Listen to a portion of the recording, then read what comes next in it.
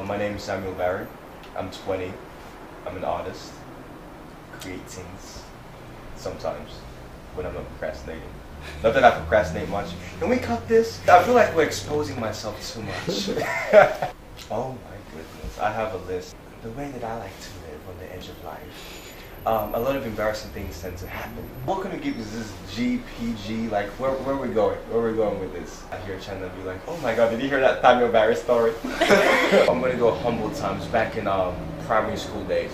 So, so one time we were, how they have the swimming program and stuff like that in primary school.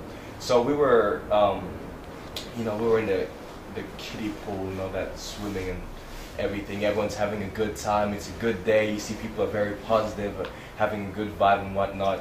And the night before, I ate something which I never ate before. So it was my stomach was like rumbling a little bit. So I was like, you know what, I gotta go to the toilet. But now I'm leaving to go, and I was just like, I felt a fart, and I was just like, oh, fart bubbles. Let's let out a squeaker. And when I farted. You shot yourself.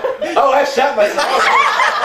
Oh, it was crazy. But no one noticed. So I panicked. It's like, think. I went underwater and I held my breath. I swam a little bit, panicking, coming up, and I was just like, okay, so there's some brown stuff over there. I'm gonna be the first one to name. It was like, oh my god, what the hell is that? Run! So there's some brown stuff in the pool.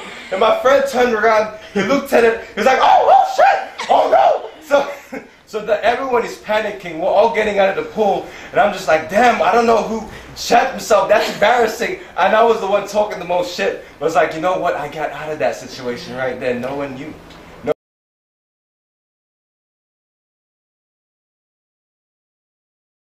Did they catch me on it? Yeah. Damn.